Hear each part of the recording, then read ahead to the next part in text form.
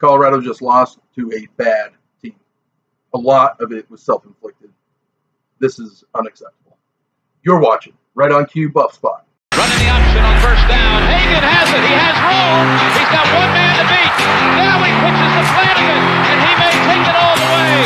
Flanagan's in for the touchdown. He needs 28 yards to get into 2,000. Here is the give to Salam. Salam to the outside. He's down to the 50. He's got 2,000. He's on his way. 20, 15, 10. Lets it go. He's got three people down there. The ball's up in the air. Caught.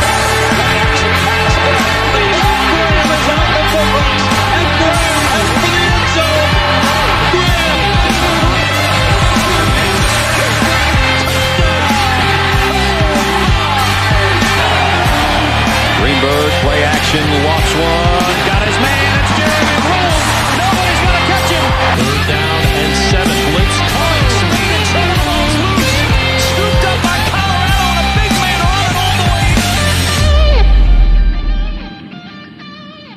Welcome in, welcome back. I am your host, Tyson Quiller. We got a new program today, kicking it off for the upcoming college football season.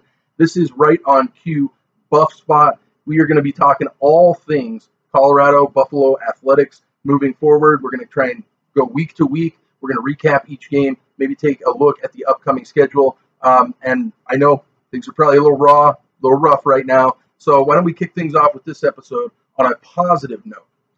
Congratulations to Cliff Branch and his family. Cliff Branch recently inducted into the Pro Football Hall of Fame. Branch played football for the Buffs in 1970 and 71. He was then drafted with the 98th overall pick of the 1972 draft to the Oakland Raiders, where he went on to compile 8,600 yards receiving and 67 touchdowns.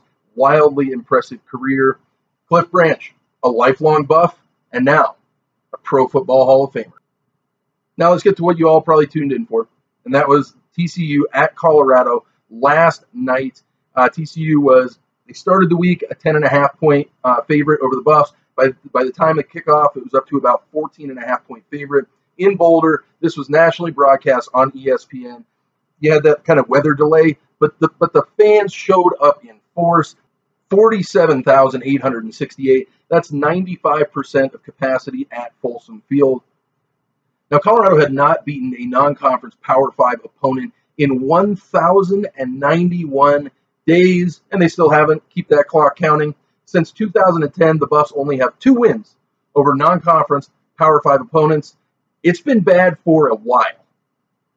By the way, those 2 wins at Nebraska, that last-minute deep bomb from Montez to LaVisca, man, was that sweet. And then, obviously, Nebraska at home the very next year on that field goal kick. Now, coming into this game, we were all kind of left out in the dark about the quarterback situation, knowing it would be either Brennan Lewis, last year's starter, or J.T. Shrout, the Tennessee transfer. Let's not kid ourselves. Lewis was the starter coming into this. So we all said collectively, well, I hope the coaches were right when they said he got much better in the offseason. Well, the verdict is in, and no, he did not. I mean, I don't mean that he just played bad. He has no confidence, and that is a deeper, more fundamental problem. And that was the problem last year. Through 3 quarters of this game, he had 13 completions. And you might say, well, hey, 72% completion percentage, that ain't bad. Well, anyone who watched the game saw that those 13 completions, only one pass was for more than 10 yards. He finished the game with a 4.3 yards per pass. I mean, that's so bad I can't even begin to express. You have no chance in a game when you get 4 yards per pass. I mean, just think about it. That would take 17 plays to get to the end zone off of a touchback, which, by the way, he didn't reach in this entire game. Now, I mean, listen, the kid is just a sophomore, so this isn't like me saying he's terrible. He may very well become a better quarterback, but he's just flat out not ready yet. It's a confidence thing. And the more and more you put him out there, and all he can do is throw 5-yard passes, the more and more you're just crushing his confidence. Okay, let's move off of that and talk about some of the terrible decision-making and mental lapses, okay? Lewis led the Buffs down to the TCU 15-yard line on the opening drive, and then they fail to convert a 4th and 1. Now, personally, I do think it was the right call to go for it. I mean, with the understanding of how awful this offense has been over the last calendar year, I mean, there was no telling whether you'd even make it back to the red zone again. And, it would have been a big momentum builder. But the play call was atrocious. Like a swing out option look, running parallel to the line of scrimmage with your quarterback. It's like just line up the big uglies and let Fontenot punch it across the line. Then, after the defense gets a big 3 and out on the next drive, Lewis throws up a crazy dangerous pass, and it's picked off. I mean, ultimately, they lucked out, and it was overturned by a PI call. But, I mean, it was just straight up thrown up for grabs. Just terrible judgment. They then get into the red zone, and a delay of game on 3rd and 5 kills another drive, and you settle for a field goal. On the next drive, you have a formation infraction trying to get out of your own end zone, and then you lose contain on punt coverage, leading to this touchdown you're watching right here. So finally, Trout comes in, and he shows some real flashes in the passing game. Marches the Buffs down the field, and on 4th and 2 from the 20, another delay of game.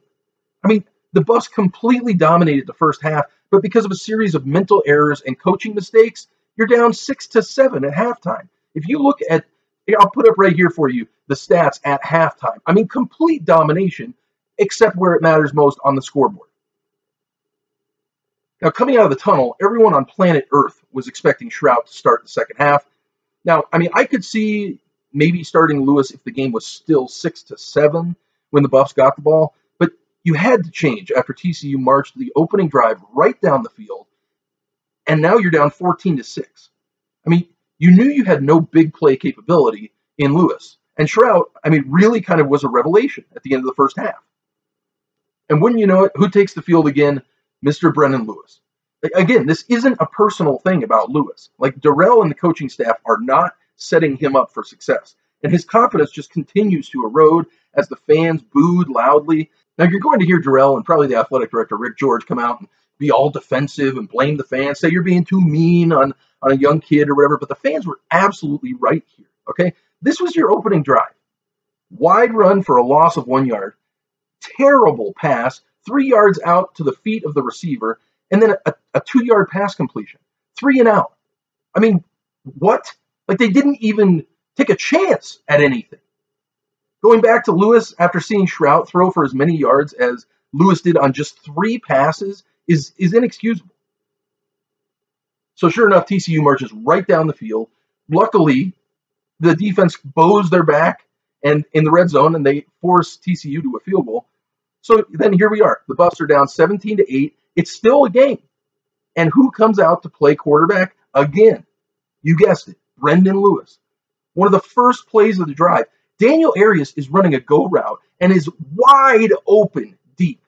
Lewis doesn't even see him. He dumps it down for 9 yards to the running back, Deion Smith.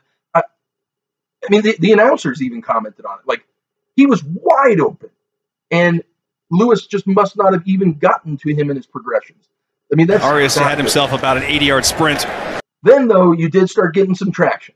And they get a couple of first downs just in time for some terrible coaching to rear its ugly head again. On 4th and 5 from TCU's 40, Colorado punts from TCU's 40. Remember, we're only down 17-8. We have the ball at their 40, and we punt. You're seeing on your screen right now, it goes into the end zone for a touchback.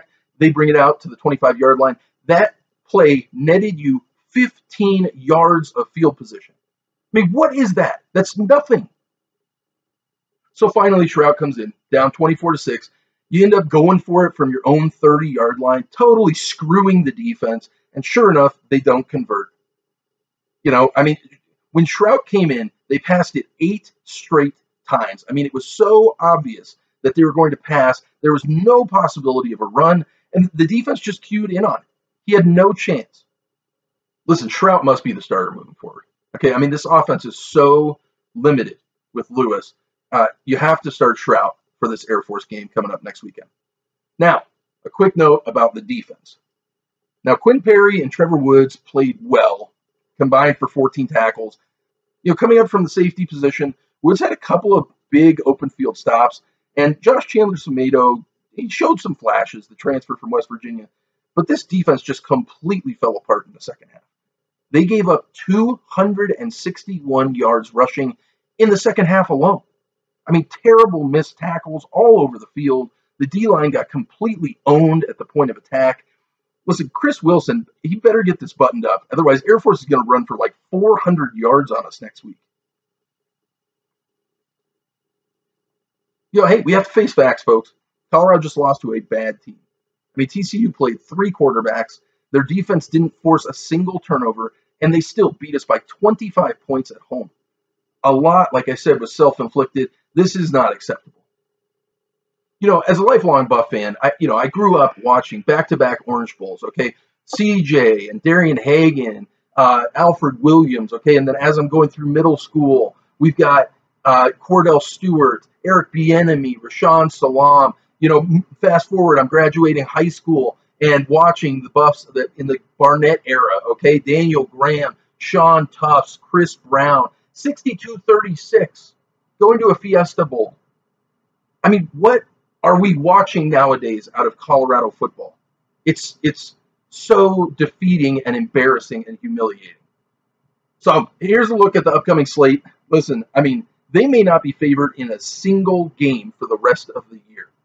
I mean, we better see some real improvement, or you have to seriously consider moving on from Darrell. But hey, tell me what you think. Is it keep hope alive, Buff fans, or have we just given up? Send me your feedback at RightOnQCS on Twitter, RightOnQCS@gmail.com. And until next time, go Buffs. Running the option on first down. Hagan has it. He has room. He's got one man to beat. Now he pitches to Flanagan, and he may take it all the way. Flanagan's in for the touchdown. He needs 28 yards to get into 2,000. Here is the give to Salam.